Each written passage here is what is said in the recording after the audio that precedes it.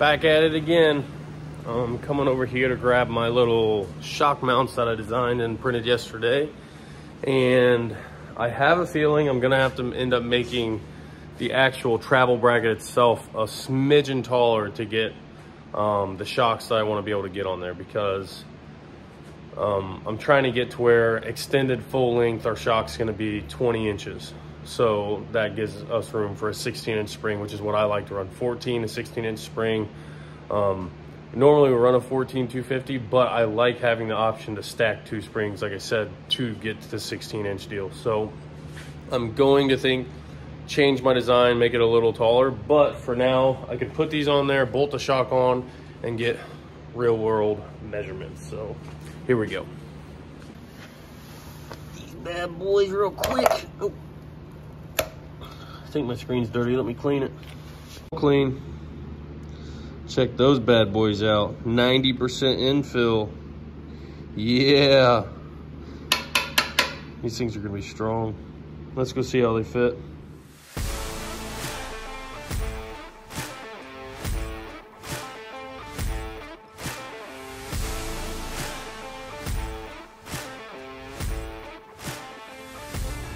My shock mounts, I don't know where exactly I went wrong, but they did not turn out how I had measured them or wanted them to. But it actually worked out in my favor, because I put the bottom of the shock mount, I was able to put it exactly where it would mount if it had a T-bar. So that's factory mount location on the bottom control arm, which is good because I need that exact measurement. I'm actually going to end up making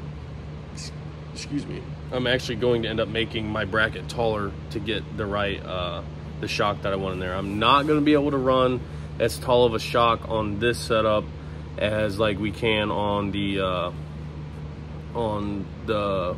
G bodies and S10s. I don't know what it is about the suspension geometry. If I'm looking, I honestly think that the lower control arms on the S10s and G bodies are actually mounted lower than the Novas, so I think that might be it. But either way, not to cloud the issue details, this shock fully extended is going to be about 19 inches, where the G-Body S10 stuff's normally a little over 20 inches. So this is what I got. I'll show you what I got. So my shock would mount right about here right now, but I actually need it to mount up here about right there to get a 14-inch spring in there and be as long as I want it to be. So this piece right here is going to get raised 1 3/4 inches to where it hangs down. This can bolt through. So I'm gonna have to change my design just a smidgen, but like the overall base of the design will stay the same. But this shock is actually going to be way too long, because as you can see, this is full travel and we've only got half the shaft showing. But I ended up bolting that on my shock and then clamping it down to where that's setting right where it would mount if it had a T-bar in it. And then that gives me my measurement for what I need shock-wise. So I'm gonna go change my design just a smidgen and get a new bracket printing, so that way tomorrow I can actually mount this shock and everything on there. And I'm probably gonna order some QA1s for this, just because this isn't, the regular QA1 Promo Stars are normally way too loose for what we do. And with this setup, the weight of this car, the setup, all that, those will be just fine because it doesn't have that much power. So I'm going to order some Promo Stars to mount to this bad boy. That way I can actually put coilovers on this, and then actually going to be looking to trade LeBron's, although I would really like to keep it. And I love this car. I love driving it. I love everything about it, and I want to keep it and do all this stuff with it. Right now I don't really have that much room. I'm just, I'm renting spaces out of Dennis's shop, so I don't have a lot of room for storage. I've already got one car in storage. I got a car in my trailer. I have too much junk. So I want to get started on a GM A-body. I really, really, really want a 1970 Chevelle. It's always been my dream car, but I know even a broke down just shell of a Chevelle out in the field's worth more than this thing is running. But I'm going to try to trade this for pretty much any year Chevelle, any A-body that I can get my hands on. This thing runs and drives. I'm really only looking for a roller in a Chevelle because I know the value difference in them. I know I'm not going to get anything running. Either way, if anybody has an old broke down preferably 70, or I can do 71, 72 Chevelle out in their field that I can drag out with my truck. Like, it doesn't have to be pretty. It doesn't have to even barely roll. Like, rolling is the max that I really need. It can be rotted, rusted, ugly, I don't care. As long as the frame is good and I can make some brackets for it, that's all I want. I can trade this. I can trade this with money, or I could just buy it outright, but I'm also trying to get rid of LeBron. So if anybody's looking for long travel, straight six power glide, I don't even know what year this thing is, 68 Nova, I got one for you, and I need a Chevelle. So everybody keep their eye on the lookout for me. Like I said, I know I'm not trying to get a bunch of money out of this thing, and I know the trade value of this is not equal to any type of running Chevelle. I'm not trying to take advantage of anybody. I'm just trying to find something that I can use to make. And I know people are going to offer me their cars and this and that to make the brackets on, but I don't want anybody else's car. I don't want that responsibility. I've dealt with customer cars in the past. I'm overdoing stuff on other people's cars. I want my car that I could end up getting rid of, or I could drop it off a cliff if I wanted to, because I don't know how the kit's going to go, what all I'm going to need to do it. I'm going to be cutting and grinding, and I don't want anybody's prized possession to be that piece that I'm doing it on. So, like I said, keep an eye out. Send me a message on Facebook, Instagram, YouTube, anything. Shoot me a comment if you know of where Chevelle's at. I'll practically travel anywhere in the United States to get one within reason. But for now, I'm going to go do some editing on my bracket and get a new one printing, and probably get some shocks ordered. So, BRB. Here we are. After a few hours of kind of fiddling with it, I got it to where it looks pretty dang nice. It's obviously a whole lot taller, so be curious to see how this works out. And to make sure that our shock still fits in here without hitting anything, I just ordered some cheap shocks. Sorry, my dang screen's dirty. I just ordered some cheap shocks to go on the front of it, some coilovers. They're not cheap, they're 500 bucks, but ordered those so that way I can actually make this thing running, driving again. And I'm gonna shoot this over. Once this other print is done printing, I'm gonna shoot the file over to Matt Bruner and see if he can whip me up a quick bracket, a quick set, so that way I can get them on the car, and then I'll get them on my site. So one step closer. This is just, you know, before when we did the G-body brackets, we would have to, or, you know, Zach would make a change, or he would design it, and then Bruno would make it, and then we'd bring him there, and I'd be like, oh, we need to change this. So he would make a change, and we'd send it to Bruner, and then it was this whole back and forth, and it took us over a year to get these brackets done.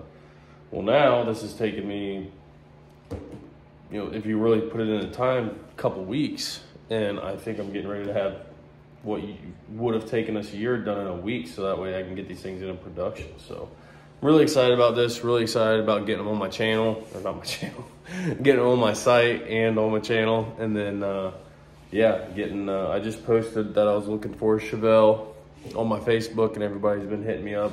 People are sending me cutlasses and stuff like that, but I really want a Chevelle. Just because if I'm gonna do the work on it and get it all done, if it's a roller, then I could possibly put a motor and stuff in it. And I'm not, like I said, not saying a nice roller. I don't care if the floors are rusted, quarters are rusted, whatever. I just need the bones to be good, so that way I could slap a Kirky seat in it and some long travel and old junkyard motor. So, morning.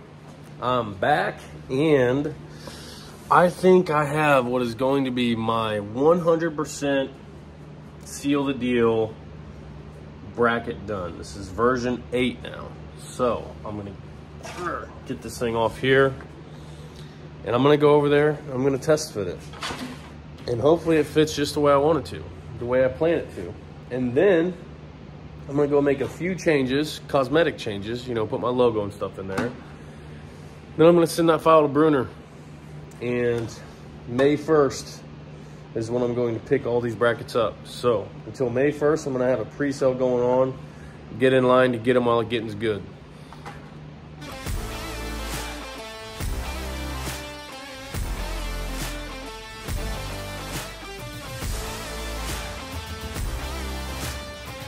Okay, one small problem not with the bracket that I'm addressing, it's with the shock mount, because let me show you what I'm working with here.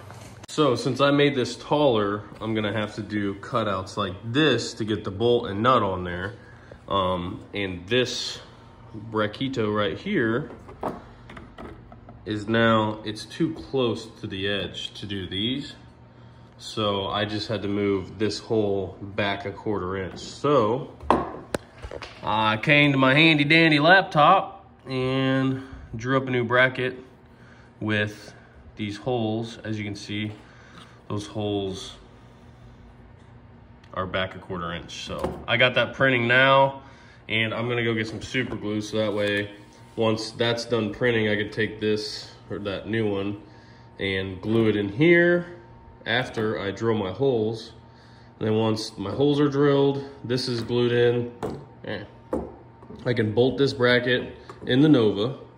And then once it's bolted in the Nova and it's how I like it, then I can come back through and on my design here, I can add these little holes, my shock sensor holes, you know, the cutout in the back, and my logo. So once I verify that's exactly what I want and get the holes where I want them, I can bring this back in here and measure, make changes to my design. And I honestly 100% believe that will be the final design, and then I can post these on the website and start doing a pre-sale. So I'm freaking excited. Today's the day. New bracket, shock mount deals, got 40 minutes left, and I want to pull my old one off until I got the holes and everything in the new one, but I don't know where to put the holes in the new one until I get this bracket done. So I'm gonna box up some orders.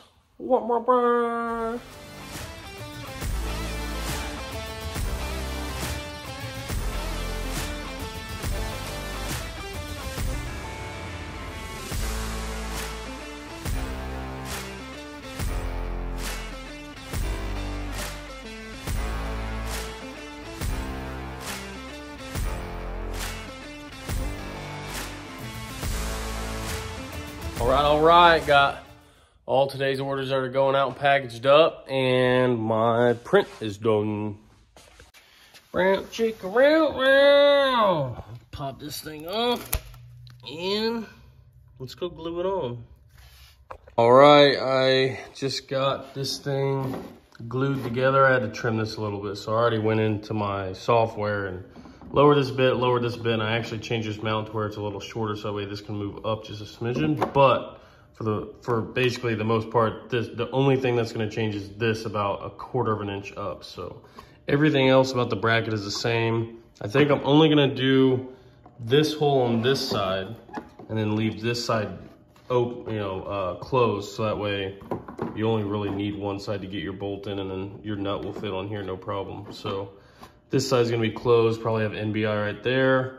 And then I'm just gonna change this up to smidgen so that way this can move up and weld flush to this, and I can weld down here. So very minor changes, but this should be our finished product. So I'm gonna go put it on the Nova right now.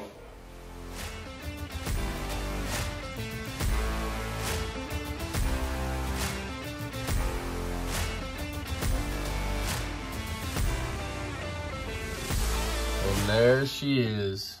So obviously, like I said, this is gonna be moved up a 1/4 inch. So that'll put it dead center of that piece right there and make it more up there. But look at that, boy. That looks good, man. That looks really good. And it's literally sitting right on this factory wheel well. It couldn't have got any closer. And I've used my old, this is actually the rear shock and springs off of Uncle Sam, but I used this just to make sure that it was gonna clear in the back. Like, I still have a whole lot more I can take out of this thing, but I wanted to make sure it wasn't gonna hit the back of the bracket or anything like that. And it's still pretty much lined up exactly where it's gonna go down there. So I'm gonna trim some more out of here just to make sure everything's kosher. And then you can see.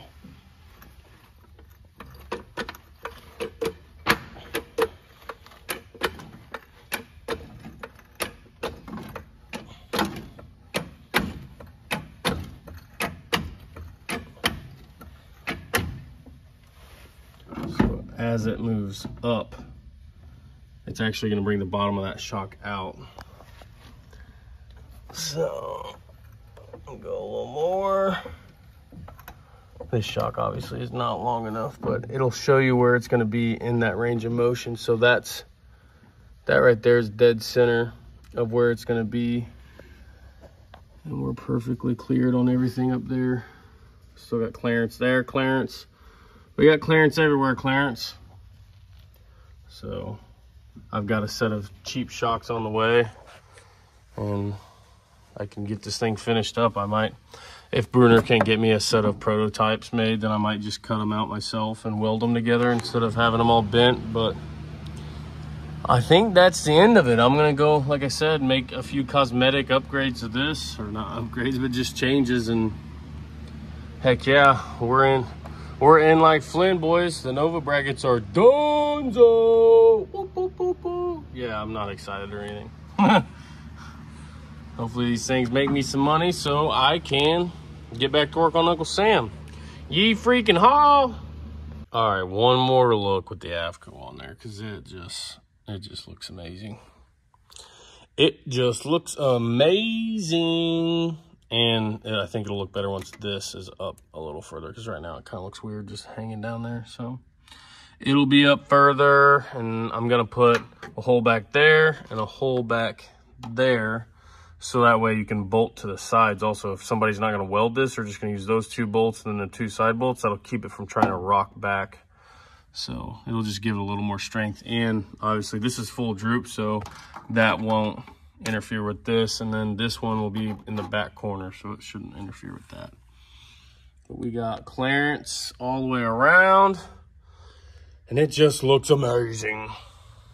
It's amazing what you can accomplish in a week when you use your imagination and put your mind to it. So I'm gonna go finish, like I said, the little bit of designing and get these bad boys up on the site.